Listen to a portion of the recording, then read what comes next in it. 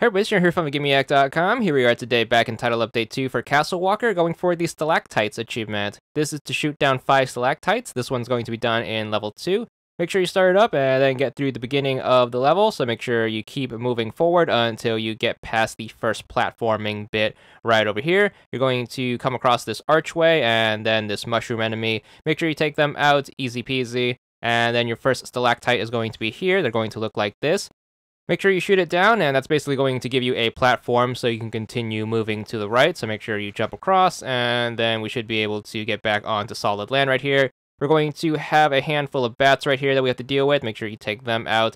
Do be a little careful. You don't want to give them too much of an angle to catch you on, but once you do get past the bats, you're going to get the lizard. Make sure you take them out. So once you take care of that, there's going to be exactly 5 stalactites right here, so you can finish up the achievement right here and then have 1 to spare. So make sure you shoot down all 5 of them, and you should be good for the achievement.